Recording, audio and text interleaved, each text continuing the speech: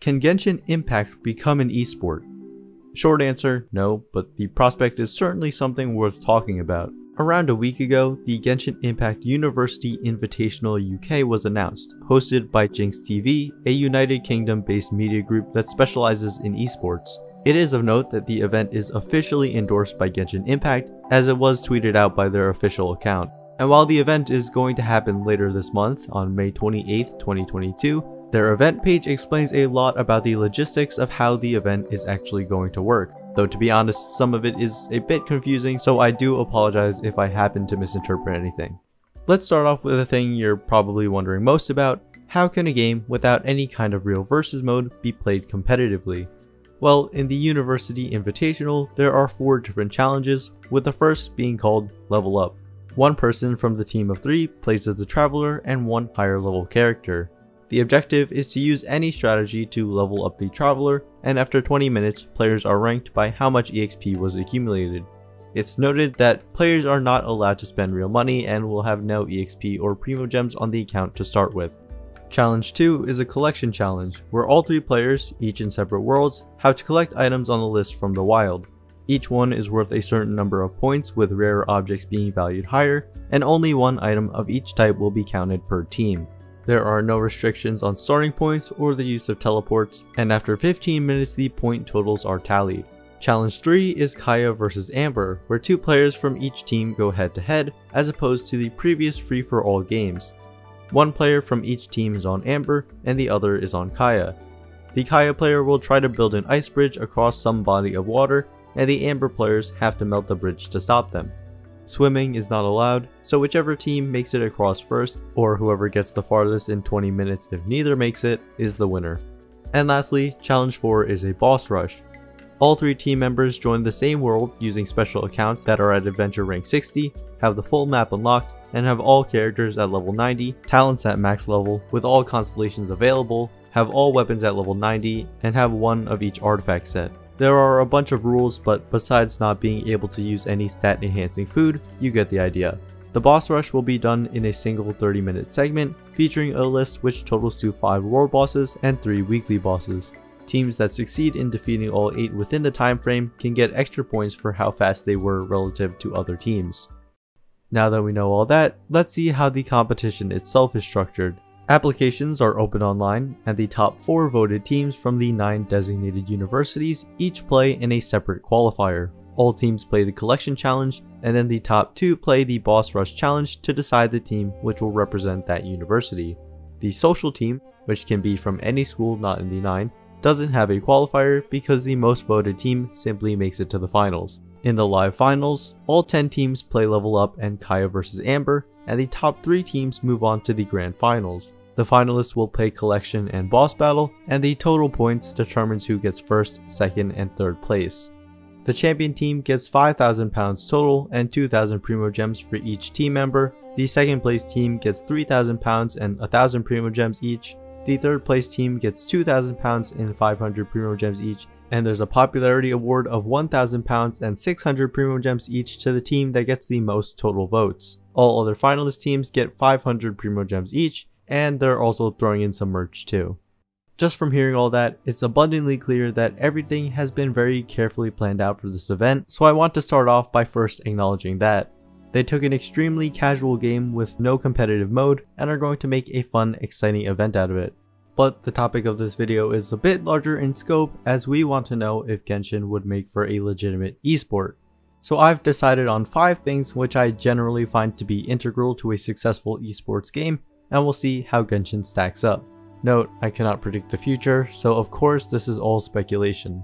The first and most important thing about esports is that, like regular sports, it's exciting to watch because competitors put in the hours to climb higher towards the game's skill ceiling much more than what a majority of players will do. With these games in Genshin, are there opportunities for skill expression? Well, I'd say yeah. From what I can tell, teams that go into the challenges with clear plans based on strong game knowledge and those who can execute those plans well are going to easily beat underprepared teams. Especially with multiple players having to work in tandem, I feel like there's going to be a lot of opportunities for small improvements to be made to distinguish the teams who have really done their practice. Another advantage Genshin has is its low skill floor. because it means that even the most casual players will be able to have a basic understanding of what the strategies are. So what this all means is that fundamentally the games do work for a competitive setting, but it's the rest of the factors which pose more of a problem. One of the defining traits that esports generally has over traditional sports is a rapidly evolving metagame. Of course, this is due to the regular updates that most competitive games receive, whether it be new characters, adjustments to old characters, or changes to entire system mechanics. Players will always have something new to experiment with or learn. As opposed to the last point, this one is more about longevity. Although there are instances of competitive games that have succeeded with sparse or even no updates post-launch, those games have exceptionally high skill ceilings due to their high demand of precise inputs. While Genshin does have some opportunity for advanced techniques and will get updates in the form of new characters, I just can't help but feel like the game would hit a wall if it were continuously played competitively. Like each game would be solved and then there would be no reason to try other strategies. Although some of the minigames can be changed up and new ones can be introduced, I don't really see that much long-term potential.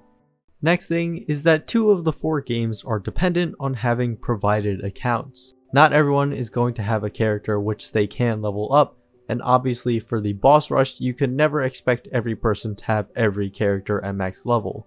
Of course, for this event specifically, it is a good thing that they are providing accounts, as it makes for one unique challenge and makes the other one not pay to win. The first problem with this, however, is that it makes these games more difficult to practice. We all agree that teams that practice the most and the most effectively should theoretically be the winners, right? For leveling up, I guess it's only a minor inconvenience that you have to manually total your EXP gains, but for the boss rush it's a definite concern for me. Unless these players are given full access to these boosted accounts, which I find to be very unlikely, it's going to be significantly more difficult to lab which characters and weapons to use. I'm not doubting that the players will know which characters are strong and which weapons synergize with them, but characters will be at Constellation 6, so preconceived information may not completely translate accurately to the real competition. The accounts also pose an issue in there being no chance for community tournaments, where most esports communities grow and where players can get the best practice. Fourth is a lack of spectator tools. Obviously, I want to reserve judgment until we see how the production actually turns out, but bad spectating can make an exciting game boring to watch. And if the feed is just constantly flipping through various player perspectives or an in-game cameraman watching other players, viewers might not feel very engaged. Another key aspect of esports is the investors. Running a tournament is very expensive. The venue, internet, gaming equipment, production, prizes, and marketing are just some of the many expenses involved. A big way to help handle these is by having sponsors help pay for them. But of course, getting them on board is dependent on these kinds of events promising high viewership. Again, this is speculative since the event hasn't happened yet, but I imagine this event won't necessarily be bringing Genshin to the top games on Twitch. I want to make clear that I'm not trying to be negative towards the University Invitational, because again, I think it's really cool that they're doing something like this. And I'm sure when people are saying Genshin esports, most of them are just joking, but I wanted to seriously consider if it would be possible. There certainly are other games that aren't competitively oriented that have growing competitive communities, but it really just doesn't seem to be a likely future for Genshin specifically. I hope you found this video to be interesting or insightful, and as always, thanks for watching.